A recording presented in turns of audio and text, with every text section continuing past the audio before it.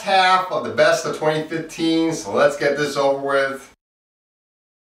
Inside Out, the Pixar film that came out this year, was excellent. He had these emotions inside Riley's head, portrayed by Amy Poehler, Bill Hader, Louis Black as anger, and I forget who played disgust and sadness, but everybody in this movie does a great job.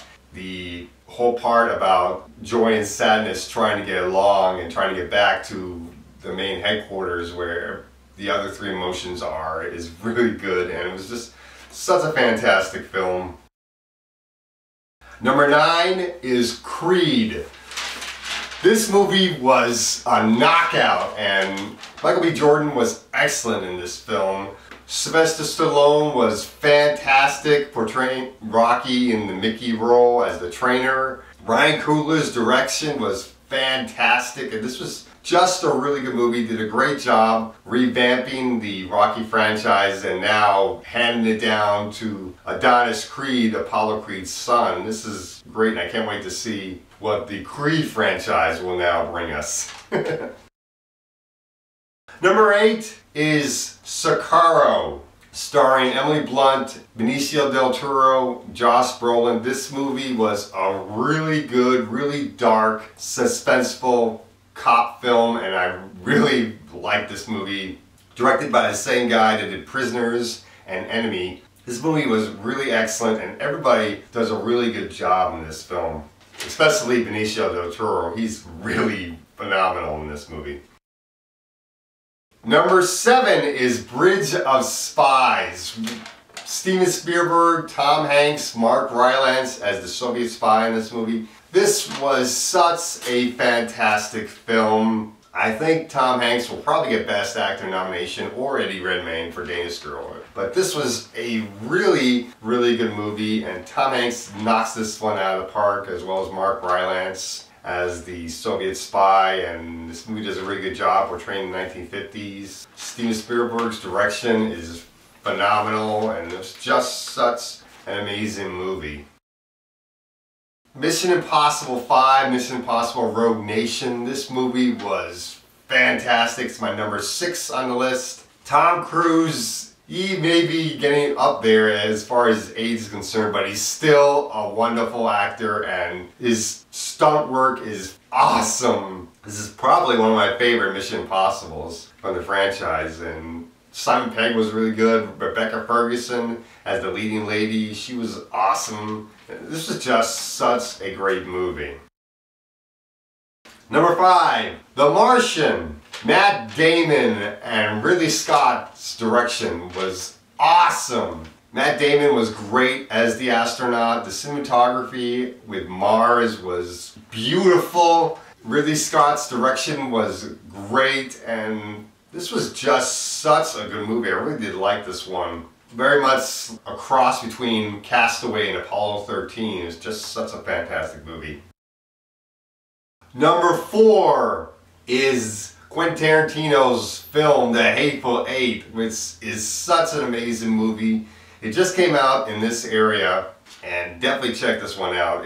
Kurt Russell, Samuel L. Jackson, Jennifer Jason Leigh, Tim Roth, Damian Bircher. Everybody does a really good job with this film. The whodunit aspect of this movie was really good, everything. Number 3, Mad Max Fury Road. Oh wow, what a great way to revamp up the Mad Max franchise. Tom Hardy is excellent as Mad Max. Charlize Theron as Furiosa is great. The villain, Immortan Joe, being portrayed by the same actor that played the villain in the first Mad Max, was really good. And it was just a really fun car chase film. I really like this movie. The special effects are fantastic. When you see it in 3D as well, I've seen it in both 2D and 3D, saw it 5 times at the theater, and it's just really an excellent movie. Number 2, this is probably my favorite film for the Oscar nominees on my list here. It's The Room. This is such an amazing movie. Not Tommy Wiseau's Room, but this Room stars Brie Larson and a very good child actor named Jacob Tremblay. Has William H. Macy in the movie, Joan Allen. This was such an amazing movie. Brie Larson playing this mother, and her 5-year-old son are kidnapped, and they have been spending months of their lives in this room for about 5 years. This boy has been stuck in the room for his whole life, and when he finally gets out, seeing the world for the first time and seeing the world through his eyes is so awesome. Brie Larson is fantastic in this movie. The boy does the best child performance since Quincy Wallace's performance from Beasts of the Southern Wild, and this was just such an amazing movie. And number 1, the Force is strong with this one. Star Wars, The Force Awakens. I saw this movie 3 times. I love it every time. I see it more and more. It is such an amazing movie. I don't care about the fact that this movie retreads New Hope. It is still an amazing film. The 3 new actors, Daisy Ridley, John Boyega, and Oscar Isaac, are fantastic in this film. Adam Driver is great as the villain. I don't care about the fact that he throws tantrums in the movie. That actually makes him a more interesting character. The fact that he's not in tune with the dark side as much as Darth Vader was.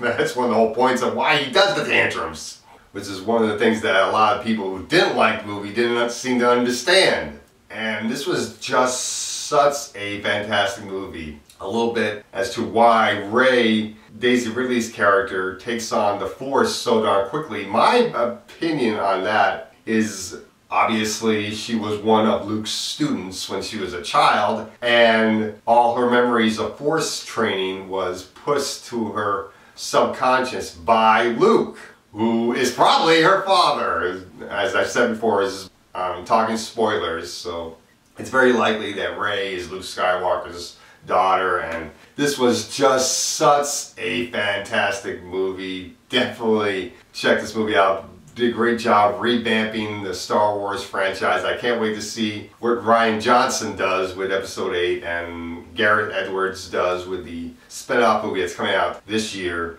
Star Wars Rogue One Episode 8 is coming out in 2017, and I'm very anxious for both of those movies. I can't wait to see what is done with those films, and this movie was just really good, and I can't wait to see this movie again. Definitely check out all these films, and that is it for my best list of 2015. Now on for 2016.